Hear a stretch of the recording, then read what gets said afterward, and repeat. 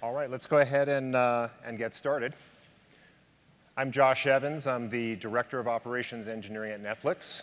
And I'm here today to talk to you about how we at Netflix operate our global engineering, or engineer our global operations in the cloud. This is a visual representation of the Netflix microservice architecture. And as you can see, it's a fairly complex thing. We have traffic coming in from the internet, and it moves through this sort of spider web of dependencies within our infrastructure. This is actually a simplified view of what we actually do. And one could argue, because of the complexity of this, especially at web scale, especially globally, that this system is more like a living organism than it is like a computer program. And just as a living organism has organ systems that collaborate to create the overall organism and support the health of it, services do the same thing. And just as organ systems can fail and they can have catastrophic impact on your overall service, so can your services here. So you can actually have an individual service that can take down your entire service for your customers. Also, just like a living organism, you can have autoimmune responses. You can have retry storms. So when your services start to fail, you make problems worse with poorly tuned timeouts and retry policies.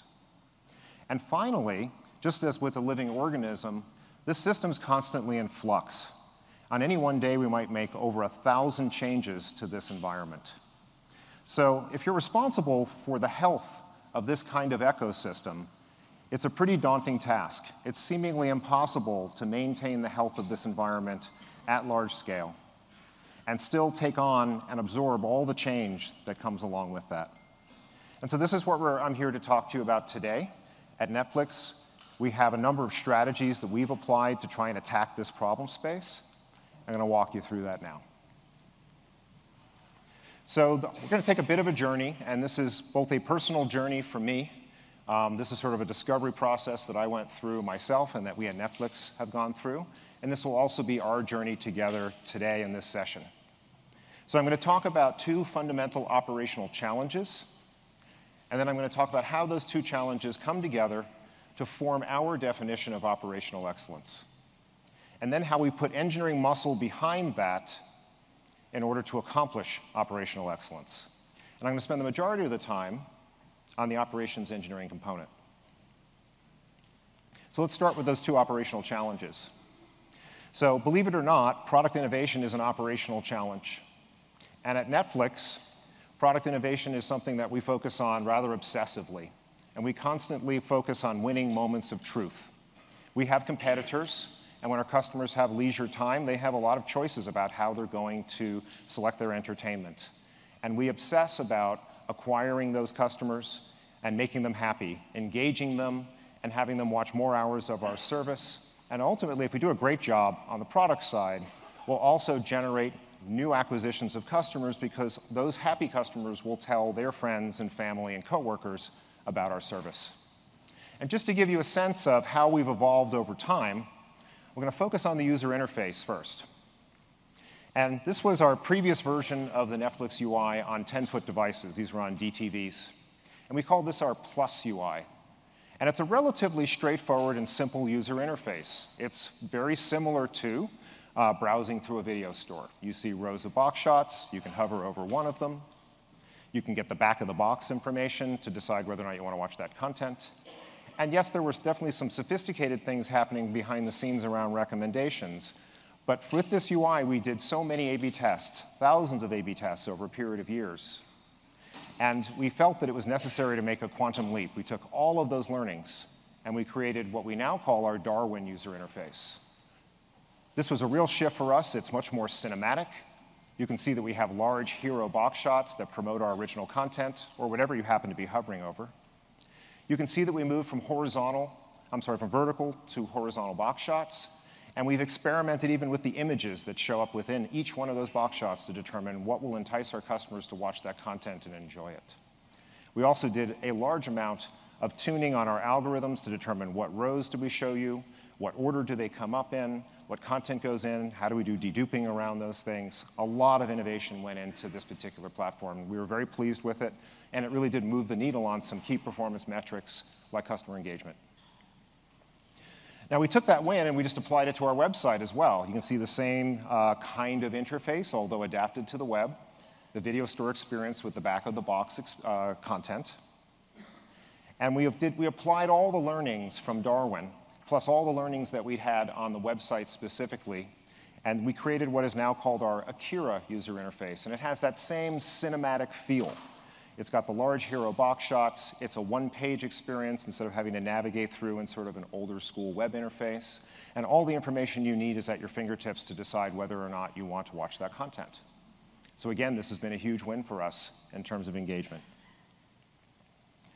As I said, we obsess about innovation, and we do it continuously, and we do it on every single facet of our service, whether it's our adaptive streaming algorithms, personalization algorithms, the user interface, price tiering, all kinds of things.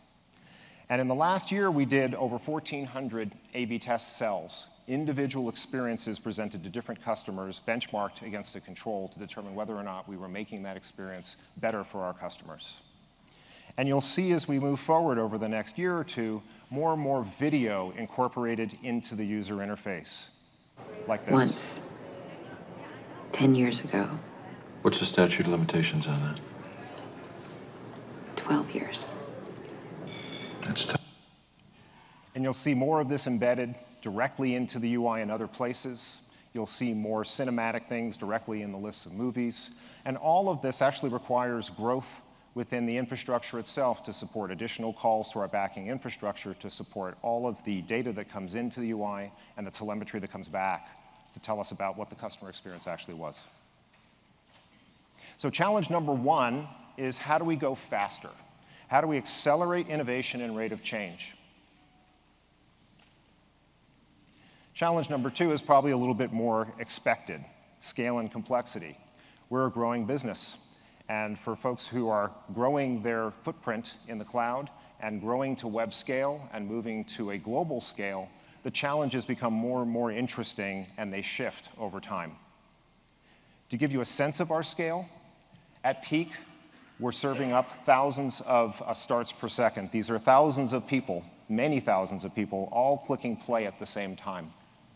And you can see this daily traffic shift that I'm sure for many of you is quite familiar, as people wake up in the morning and start doing things, and then in the evening for us, because we're an entertainment service, you'll see it peaks in the evening. And supporting all of this is a backdrop of hundreds of thousands of requests per second to support the overall experience, whether it's data to drive the UI or telemetry that gets fed back to us so that we can diagnose and optimize the experience for our customers. So we look at this starts per second as the heartbeat for our service. And we monitor it quite closely to make sure that when we have problems with it, that we can address them quickly. We're approaching global reach. We're currently in roughly about 60 countries. We expect to be in more like 200 countries by the end of the year. Our last reported numbers around members were 65 million members, but we can see 100 million in our sites over the next few years. We've just launched in Japan. We're about to launch in more countries in Western Europe, and we've just announced that we're going to be launching in early 2016 in 4 more Asian countries. So our footprint is increasing. To support this, we have a multi-zone, multi-region architecture. We use 3 availability zones in each region for fault tolerance, and we do 3 regions as well, so that we both for fault tolerance and for latency purposes, and also for scale. And just to give you the larger picture, we're only talking so far about our cloud control plane. Our customers also need to navigate through their own home networks, through the internet, to our cloud control plane, but also to our CDN that actually does the video playback and audio playback. And at peak, that part of the service is serving petabytes of content at terabits per second. It's one of the world's largest CDNs at this point.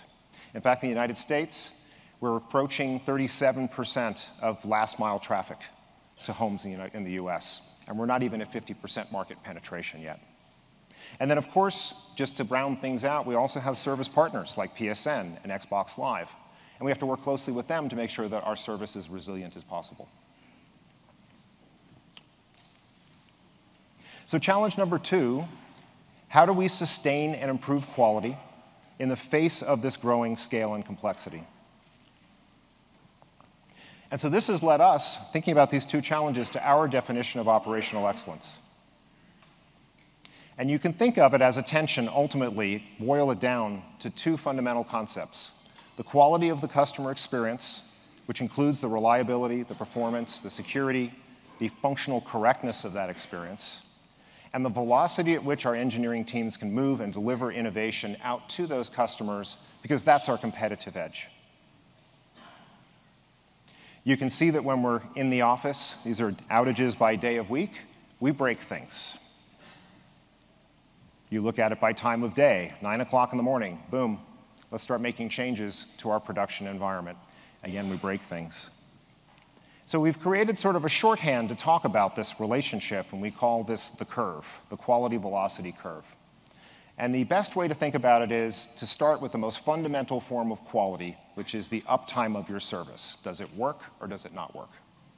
And so on the left, on the y-axis, you see uptime expressed in nines of availability. You can see on the right-hand side the amount of time that you can be down in a given year in order to achieve that uptime.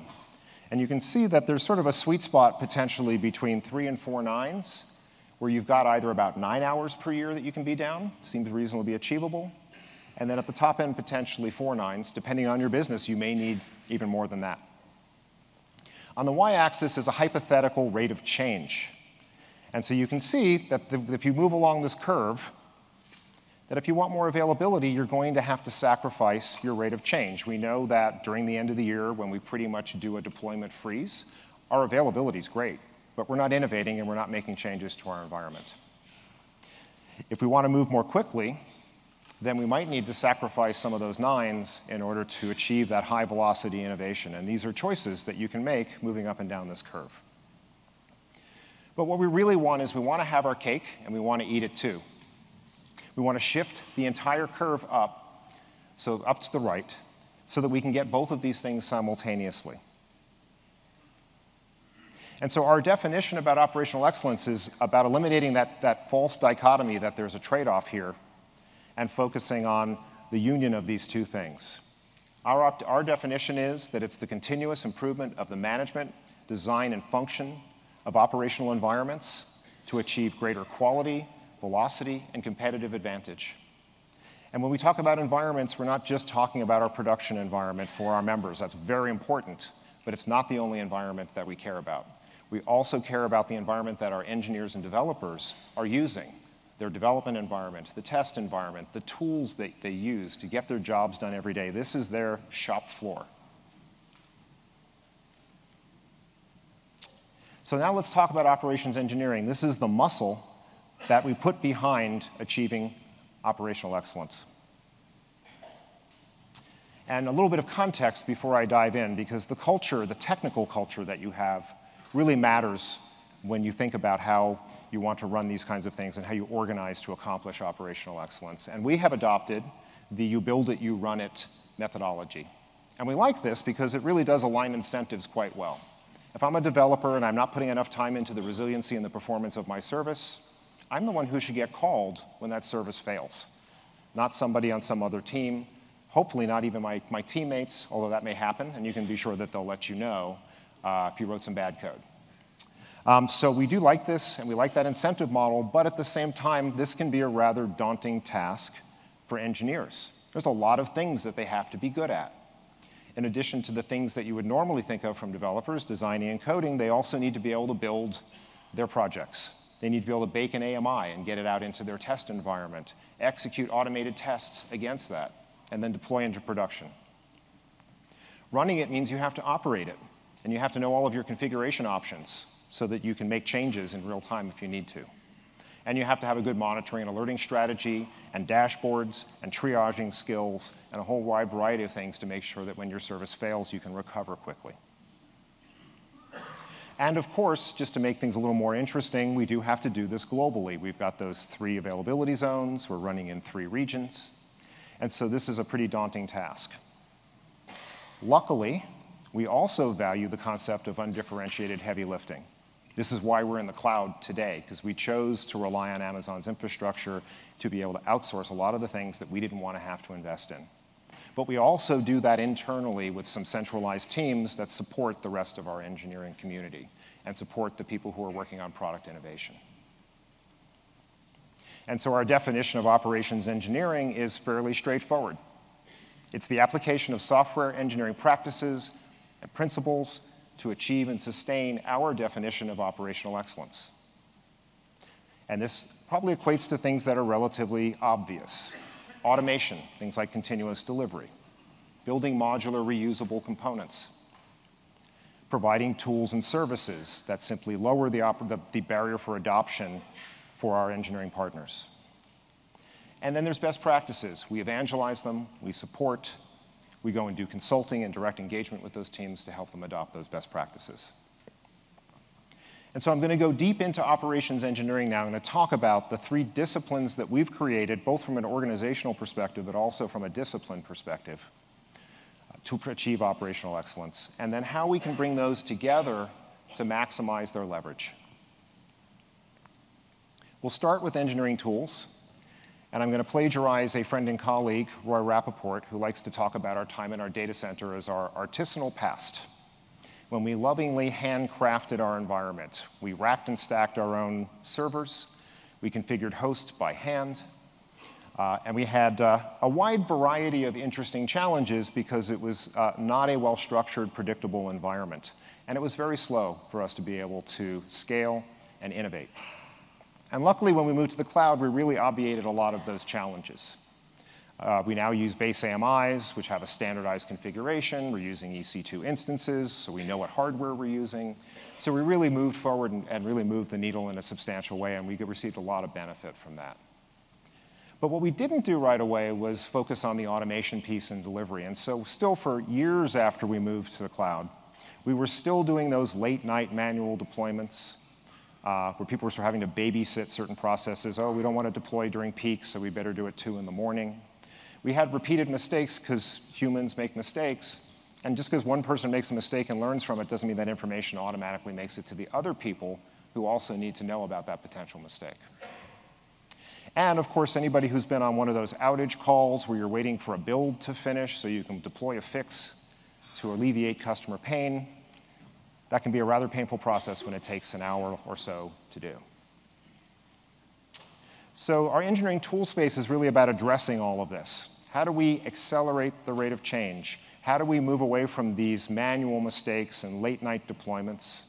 And we do that by focusing on automation, productivity, the velocity of engineers, their ability to get things done quickly and deploy quickly, and do that with confidence. And so we've created a new tool called Spinnaker. It does a number of things. First of all, it's the next generation platform that we're using that replaces Asgard, which has gotten us very far and has a cloud management console, but we needed one more global and more sophisticated. It's our delivery engine that applies a number of different strategies for doing deployments, like rolling pushes, red-black deployments, where you leave your old cluster around. You deploy the new one, and you can fall back quickly if you need to. And it's also a more general automation platform. It's a pluggable environment. And so we can pretty much automate anything we want. And when you're running in the cloud, if you call APIs, it means you can also execute virtually anything you want within that environment. We don't want it to be a kitchen sink. It's focused on delivery, but it's extremely flexible. This is what one of the Spinnaker screens look like for a service we call NCCP. It's one of our critical edge services. And at a glance, we can look at all the instances across three regions and see their health, click on an individual instance, and look at the information about that instance. And so it allows us to sort of seamlessly manage this at a more global scale. What's really exciting, though, is the automation piece, our delivery pipelines, where we can create arbitrary sequences of steps with tests and bailouts in case something goes wrong. And then we can do that globally. This is an example of a workflow. It's a part of the overall pipeline, but you can go and find a build. You can run what we call a canary, and I'll talk about that in a little bit, but essentially you're running some live code with a small sample of live traffic. You can make a decision at that point, whether human or automated, and then you can deploy globally. And again, you might not want to do that all at once, but you could. If you do it all at once, you run the risk of deploying some new code globally that ends up breaking. And then you end up having a global outage and no place to go. But this is a great tool for us in terms of moving forward. And our teams have been embracing this aggressively. About 80% of our jobs, our delivery jobs, are now running through this platform. Now, it's important to note that Spinnaker is part of a larger strategy which we call the paved road. And the paved road is really just best-of-breed technologies that we have chosen to support so that our customers don't have to go off and try to figure out how to do these on their own. We don't support everything, so we try to pick the best tools that give us leverage for the most number of internal customers. So we use Stash for source control. We use Gradle for our builds, and we've seen dramatic improvements using Gradle on our build times. We use Ubuntu for our Linux distribution, and we've done some kernel tunings that have given us some much better performance and efficiency. We use Jenkins for continuous integration, and then Spinnaker sort of wraps around all of that as our orchestration engine for delivery. So that's engineering tools. Now I'm going to move on and talk about insight and real-time analytics. When we talk about this space, we talk about the OODA loop. And for those of you that are not familiar with it, it stands for observe, orient, decide, act. Colonel John Boyd, who was a World War II fighter pilot, observed that the fighter pilots who were in dogfights, who could iterate through this loop, who could observe their environment, get quickly oriented and determine who's friend or foe and where are they, make a decision and act, were the ones who went home. Now, you could argue that an outage of Netflix, where a streaming service, is not life or death like a dogfight. But sometimes your customers might think that it is. This is poor Megan. She posted this back in February. We had an outage. Netflix is down. I feel like my best friend just died. I love this because it means that she thinks of this as an essential part of her life, and we all want our customers to think about our service that way, that they can't live without it, even though they really probably could. So we started by focusing on how do we alleviate Megan's pain? How do we detect these problems as quickly as possible using real-time analytics? And we started by focusing on anomaly detection, essentially aberrations over time, typically by looking at time series data. And we used an algorithm called double exponential smoothing to try to predict what should be happening and then compare it to what's actually happening. And it basically predicts the future based on history, but favors the most recent history. So you can see the blue line, which is actual traffic, and you can see the red line, which is the following line of the double exponential smoothing algorithm, and then you can look at the gaps and look at the reality of the situation and set some kind of threshold, and then you can alert. Now, this worked reasonably well. It was a good first stab.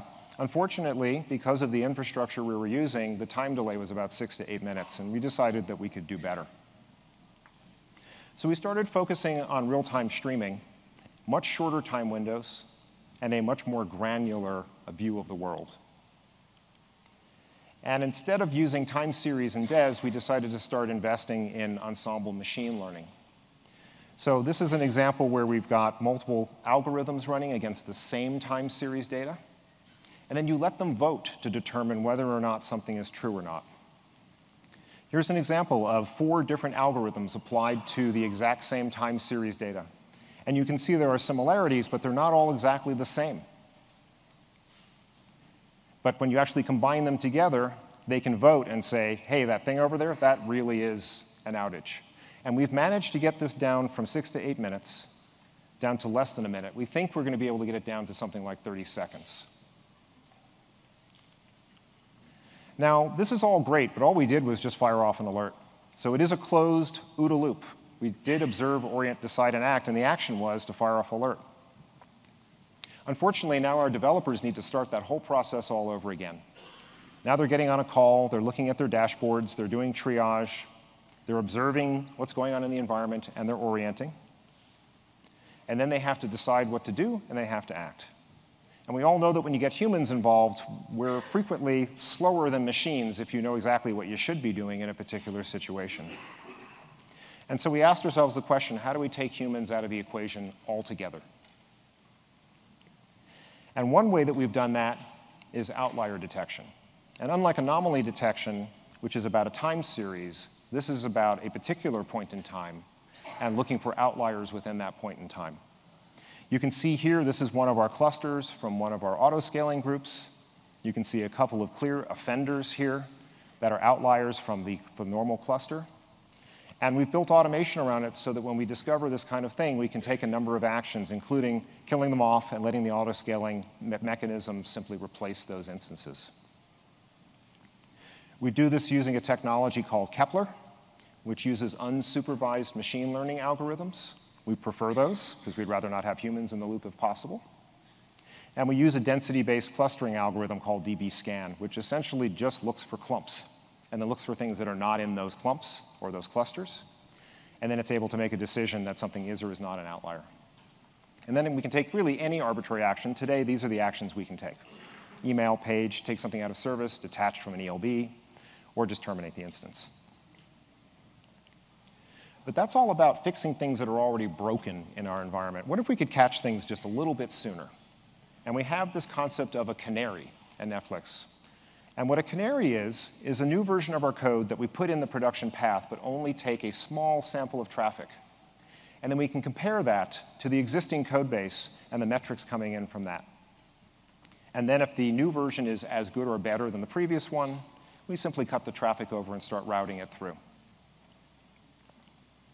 The algorithm here is actually fairly straightforward. It's not as sophisticated as some of the machine learning algorithms we've got, but it's been very effective for us. We define a set of metrics for the application that we care about. We set thresholds for what's good and what's bad. And every few minutes, we go and look at the data points from both the old and new code base, and we classify them. And then we compute the score. So we look at the medians, we look at the ratios between those medians from old and new code. And then we determine whether or not there's enough votes of confidence to be able to move forward or not.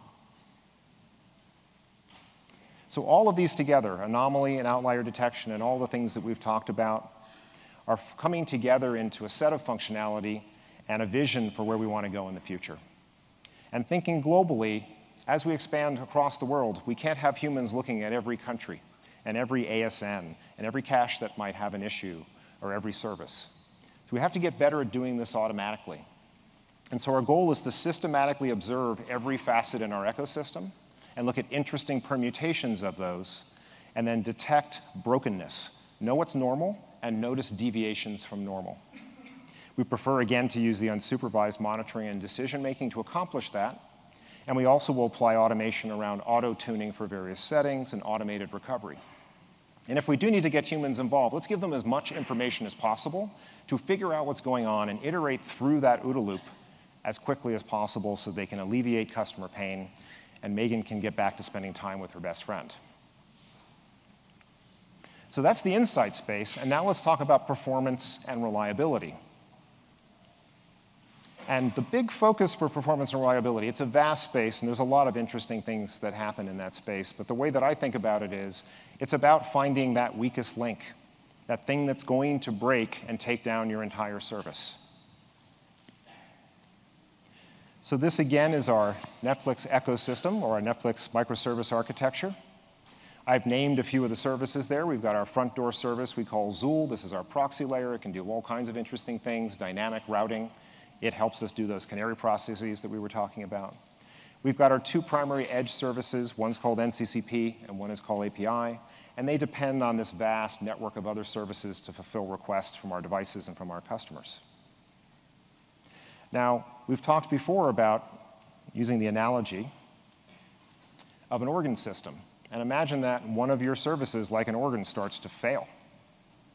And in some cases, that can cause a cascading failure that takes out your entire region, or if you made the mistake of deploying that code globally all at once before you discovered whether it was good code, you could take out your entire global service. So to address this, we've recently clearly defined a discipline that we now call chaos engineering. I'm going to give you another definition. It's the discipline of experimenting on a distributed system in order to build confidence in its capability to withstand turbulent conditions in production. That last part makes people a little nervous sometimes, but it's really important. The way that I think about it is like an inoculation. If you're thinking about a living organism, inoculations are essentially a dead version of a virus or a weaker form of something. that makes you resilient to the actual threat. And likewise, our poster child for chaos has taught us that this is a really valuable thing. For those of you who may not be familiar with Chaos Monkey, I suppose there might be a few. The analogy here is, imagine you've got a monkey running around in your data center. He's pulling out cables, he's smashing your boxes together, and you still need to be resilient in the face of that. Now, he's actually a little better behaved than that. We let him run during business hours, and he's not allowed to take too many instances out at one time. You have to be a little bit sane about it. But it has been extremely effective for us. And we have not only done this for our stateless instances, but we've also done it for our stateful instances. So last year, for those of you who may recall, there was a major update to the Xen hypervisor that needed to be done in September. It happened to overlap with our celebration of 50 million members down in LA over the very same weekend. We weren't thrilled about that when we heard about the timing around it, but we were reasonably confident that we would survive. And of the 2,700 Cassandra nodes that we had, 218 needed to be rebooted. And 22 didn't actually come back automatically, and we had to rely on automation to recover from that. And we never would have built that automation if we weren't using Chaos Monkey and had it keeping us honest the whole time. And the upshot was that we had a great weekend. We had our great 50 million celebration party. It was a lot of fun. And our customers didn't notice anything at all. There was absolutely no interruption in service. So it's a great story, and if you take nothing away from this talk today, think about starting with something like Chaos Monkey. Now, we didn't stop there, and we decided, well, let's start looking at the next kind of blast radius or thing that could fail. Let's look at services. What about a microservice within your infrastructure? What happens when you take that out? And that's a little bit scarier. So we built this system that allows us to sort of ramp up confidence so we're not just shooting things in production and crossing our fingers. And this is called FIT, or the Fault Injection Test Framework. And the way that it works is we can do a number of things with it. We can simulate by overriding an individual device or an individual customer account, and simulate a single service being unavailable as it navigates that requests from that device navigate through our call stack. And the nice thing about it is it's integrated into Ribbon, which is our IPC layer, so that that information passes all the way through. No matter how you call that service, for that particular override, you're going to get that service B, in this case, is unavailable. And then once we've determined that that works functionally, then we're willing to take the risk on trying this out in production. It obviously can't be a service that is so critical to your service that you're dead in the water. But there are many services or microservices that provide functionality that you can survive without. And those are the ones that we focus on. So that's been a huge benefit, and we've really seen some big wins there. We've discovered vulnerabilities to our microservices at the service layer. But then we still weren't satisfied with that. What about globally? What about at the region level? What if a region fails? And we did see back in December 2012, there was an outage, and we had no place to go. And that inspired us to think about going to a multi-region strategy. This is a tool that we built recently called Flux. It allows us to visualize traffic flows. In the center, you can see the traffic coming in from the internet globally. And we generally direct traffic to individual regions using DNS, usually geo-routed. We're experimenting with latency-based as well. And then if a customer happens to go to a region where we think they should actually have gone someplace else, we use our Zool proxy layer to actually send that customer and proxy back to the correct region and then serve the response back through the proxy. So let's do a little simulation here. This is a simulation of a failure in a particular region. Imagine that we just deployed some bad code out to US West 2, which is in the upper left-hand corner. And you can see it's starting to fail. You'll see an increase in the red dots. We do sampling here so we can represent failure rates and we can visualize them well. And we've got our hundreds of thousands of requests coming in globally. You can see even our error rate there is starting to spike because a subset, one region, is failing. Now we've just basically turned on our Zool proxy and said, start warming up and sending traffic over to a healthy region where we can serve those customers. And then once that's fully warmed up, we can cut over DNS and start routing all of our customers over to the healthy region. You can see that happening here. Now, of course, our engineers are furiously working on US West 2 at this point. Luckily, the error rate's down. The pressure has come off a little bit because our customers are having a good experience now. They're no longer suffering. And then once we've got that in good shape, we will flip DNS back over to what was the unhealthy region, let it warm up a bit, and we're still going to use the Zool proxy to make sure that we don't overload that region while we're scaling up. Usually we kept things pinned high, and now we're back in a healthy state. So this has been extremely powerful for us. We actually simulate this exercise. Thank you. So we do an exercise like this. We call them Chaos Kong exercises about monthly, and we're evolving that technology to be able to do it in a more and more automated way. And ultimately, we're going to get to a point where we can not only just fail over from one region to another, we're very close to being able to fail over from one region to many, which has great efficiencies for us in terms of reserve capacity, spreading the load, and again, guaranteeing that our customers have a great experience. Now, just like the paved road, we have another wrapping strategy where we call production ready. And this is essentially all of the best practices and technologies and approaches that we recommend that our microservice owners adopt in order to have a resilient service. And you can see that chaos participation is one aspect of that larger picture. You also need to have a great alerting and monitoring strategy. The red-black deployment I mentioned earlier is considered a best practice if you're able to do that. Squeeze testing so that you can detect performance drift over time, which also can affect your reliability. So we've covered the three disciplines. Now let's sort of start putting the pieces together. Let's figure out how do we maximize these to the best effect. One way that we do that is by thinking about it at the tools layer. We build a lot of internal tools, and we open source them, as probably many of you know. And we've started to think about our operational tools as if they were a single product, with a common user interface, common CSS. We're investing in web components. And we're linking them together so that as our engineers need to troubleshoot or manage different things, they're as efficient as possible. Let me give you a quick example of that. So this is a cluster that has a couple of bad instances marked in red. You can see this one here. And you can look quickly and see on the right-hand side the instance data that we're having problems with our ELB health check. And maybe this has been a problem that we've had many times before, so we want to dig in. We could go and just take action, but then that just solves the problem right away. But what if we actually want to dig in and do some analysis? So we've started integrating deep links to our other tools so that we can do that analysis. In this case, jumping right into our dashboards interface for that particular instance, looking at systems metrics so we can start diagnosing the problem.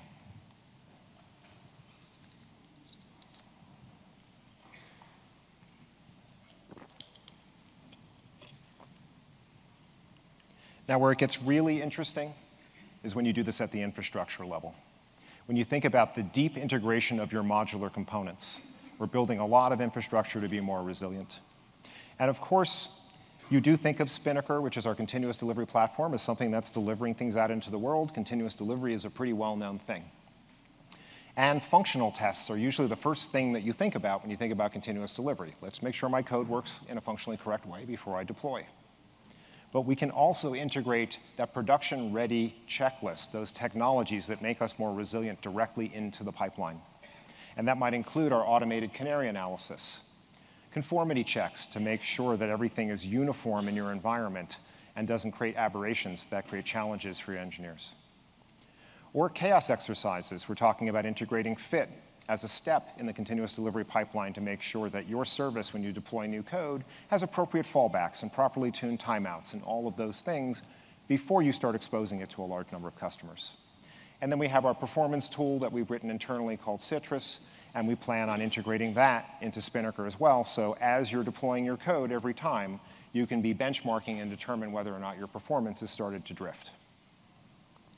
And of course, none of this would work in an automated way without the operational insight, without the ability to do automated decision-making to allow the next step in the process to either move forward or for you to choose to abort because you just ran into a significant problem. And luckily, you programmatically detected it, and now you can have people get involved and troubleshoot the issue.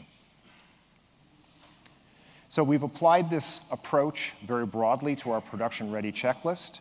We're doing more and more automated tuning of things like alerts, Tomcat configurations, auto-scaling configuration, and we're using machine learning in some cases or simpler algorithms to approach that. We're doing more and more real-time analytics decision support, as we've already discussed, for automated canary analysis, for squeeze testing, so we know if we squeeze too much, and even for flow, which is our tool that we use to automate our multi-region traffic management. And so we also need to know if we're moving too quickly, if we need to back off, those kinds of things. Conformity checks can be built right in, and they can be standalone or within the Spinnaker pipelines. And of course, we talked about the delivery integration previously. So here's the outcome of all of this work. This is a exponential moving average of Netflix's uptime over the last 4 years. And you can see that huge spike there. That was the 2012 Christmas Eve outage. Not very much fun, and you can see that as a percentage, it was a fairly dramatic impact on us that inspired us to build our active-active infrastructure. Now, what's interesting to me is we made some progress, and we've made some improvements, but we still, for years, continued to see this sawtooth of regular outages that was creating a little bit of pain for our customers, pain for our engineers, affected productivity. But if you look in the last year, we've started to achieve kind of a step function here. And if we drill down into that time period, you can see that we had this regular sawtooth last year, when we started really digging in around the summer going, okay, it's time to really get serious here and start applying these best practices in a really rigorous way. And over about a 6-month period, it was a bit of a slog. We systematically went through and did chaos exercises with all of the most critical services, engaged with those teams, and they did a lot of work on their own as well. We have a great Edge team that has worked closely with us, working with their partners, so that we can create a really resilient service. And you can see right here, this is where the tipping point started to happen. Now, of course, I want to knock wood every time I say this, that, hey, we're in a better place right now. But it looks like we may be in a sustained place, and we're continuing to push very hard on the adoption of continuous delivery and the automation of best practices, reducing the overhead for our engineers so that they're able to focus on product work, but still provide an amazing experience to our customers, and also have a highly reliable experience. So this is the sort of end of our journey, and I want to recap for you a little bit. We talked about large-scale distributed systems being a pretty challenging thing, and similar to a living organism, with so much complexity that it's virtually impossible to understand and manage this for humans to do that work.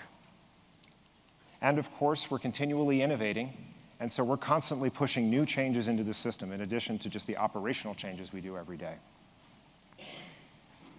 We talk about shifting the curve, the quality and velocity curve, as the strategy, the orientation that we have to achieve operational excellence. And we've applied operations engineering as one of several strategies at Netflix in order to provide an amazing, reliable experience to our customers and high velocity for our engineers. If you're interested in digging in further on all of this, please visit the Netflix OSS site. A lot of the technologies and techniques we've talked about are captured there. It's worth noting that Spinnaker has not yet been open sourced. We did announce that we're going to be doing that in some number of months. And the best way to find out about that is to watch the Netflix tech blog. We've had a few interesting posts. The Chaos Engineering Upgraded will talk about how we've recently defined chaos engineering as a discipline and defined principles around that. We recently open sourced Vector, which is our on-device performance monitoring tool, starting to get a lot of traction in the industry. We've also posted on outlier detection, and we open sourced Atlas, portions of our Atlas infrastructure recently, relatively recently as well. So you can stay in touch with us along these lines by watching the tech blog. If this was useful to you and you want to hear more about more nuanced things about the various things that we've discussed today, we actually have a total of 8 talks here at reInvent. We have Andrew Park from our FP&A department talking about cost efficiency, but how do we do that in a really agile way without getting in the way of our engineers? We have Peter Bacchus, who's going to talk about data streams, how we take our logging data, 8 million events per second, and run it through our infrastructure. That should be a pretty interesting talk as well. And Dave Hahn, who's on my team, will be talking about a day in the life of an engineer using 37% of the internet. So it's more of a boots on the ground, lower level discussion with a lot of detail about how do we do this on a day-to-day basis. Coburn Watson is going to be talking about availability and innovation, a similar theme to what we've discussed today. And Roy Rappaport and Chris Sandin, also within the operations engineering team, will be talking about some of these self-healing techniques in a lot more detail than what I've discussed today. We have Daniel Weeks and Eva Say, who are going to be talking about Spark and Presto and how we use that with our big data platform. And we have Jason Chan talking about compliance and agility. He's our director of security. All of these are interesting talks. I recommend that you check them out. And with that, I will say thank you.